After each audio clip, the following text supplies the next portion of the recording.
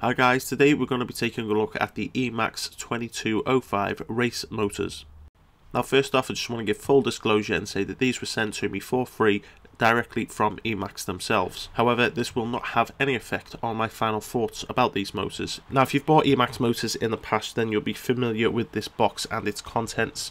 Every motor comes with its own 2.5mm Allen key. We also get a bunch of screws, some short and some long. Now one thing that's really nice about these motors, as you can see in this kit, I get 3 locking nuts, and these are nylock nuts. Now I'm not sure once these go fully to market if they will come with 3 nuts like they have here, but it's really nice that they have actually done that for me here. Also, better to have these nuts than the dome type nuts, as these rarely come undone. Now because I've opened a box for a counterclockwise, the nuts are silver, and if you open up the clockwise motors you will get black nuts. Now if we take a look at these motors here, which are also MT2205 EMAX Race Edition motors, you'll notice that the bottoms on them are red. Now apparently mine are exactly the same but with the black bottom. I'm not sure which one is going to go into full production, whether they will have the red or the black, but I think the red looks quite nice actually. So during the testing we're going to go from some 50-30 props all the way up to some 50-45. We're going to use a 4-cell 45 to 90C Turnigy Nanotech battery.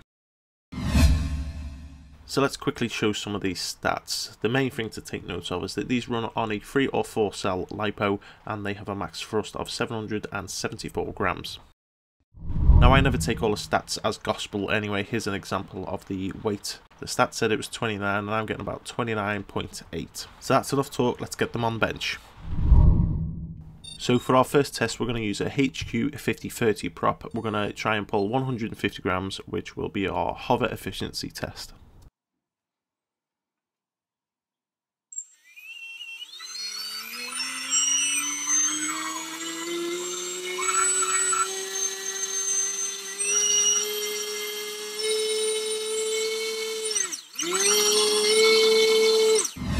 So our hover efficiency test at 150 grams gave us 34.2 watts, 2.07 amps, and an efficiency of 4.38 grams per watt.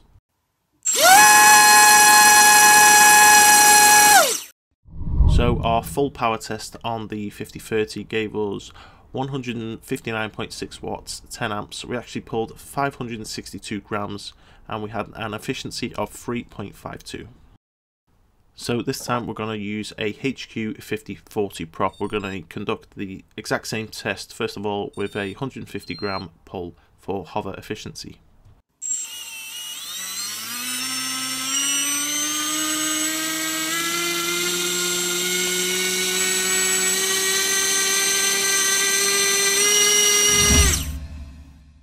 The 150 gram hover test gave us 35.5 watts, that's 1.3 more than the 50-30 prop.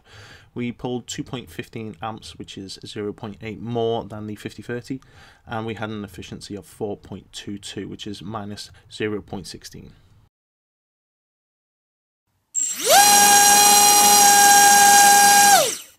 So our full power test on the 50-40 prop brought us 203.8 watts, which is plus 44.2.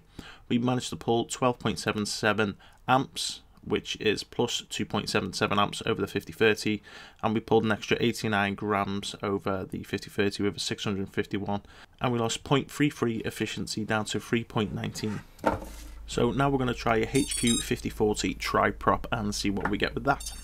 And just so you know, every test so far has been done with a brand new fresh battery.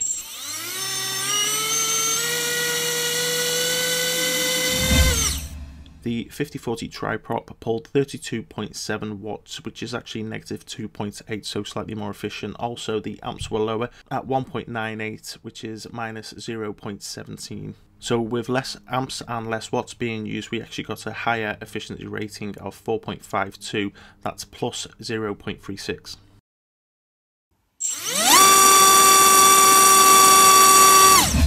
The full power test gave us 250 watts, that's plus 46.2 over the standard 50/40. We managed to pull 15.96 amps, which is plus 3.19, and we managed a massive 802 grams of thrust, that's 151 more than a standard 50/40 prop. Our efficiency did go down slightly by 0.17 to 3.02.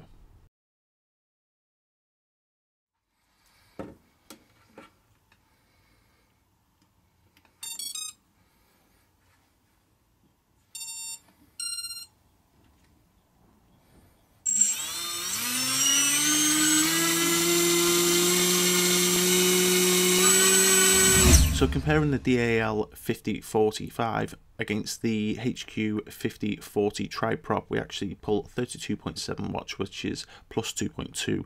The amp's also gone up to 2.11, which is plus 0.13, and the efficiency is slightly down by 4.58.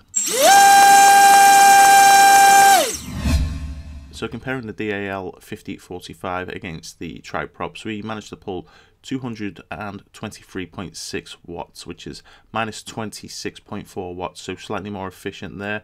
The amperage also went down to 14.4, that is minus 1.82 over the tri-blades, but with less watts and amps being used, we actually pulled minus 64 on the grams, so we were down to 738. So if we divide our 738 grams by our 223.6 watts, we get an efficiency readout of 3.30 grams per watt. So some quite surprising results from these little MT2205 motors.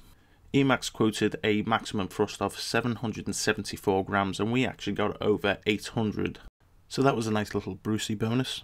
So it looks like EMAX has hit a home run with this motor, with its Japanese imported bearings and its neodymium magnets. Not to mention its shape for the active cooling and its also rather attractive price point of $18.99. But some of you guys might say the proof is in the flying, so let's get these on a frame and get out flying. But that will come up in a future video. Thanks for watching guys, I'll be back soon.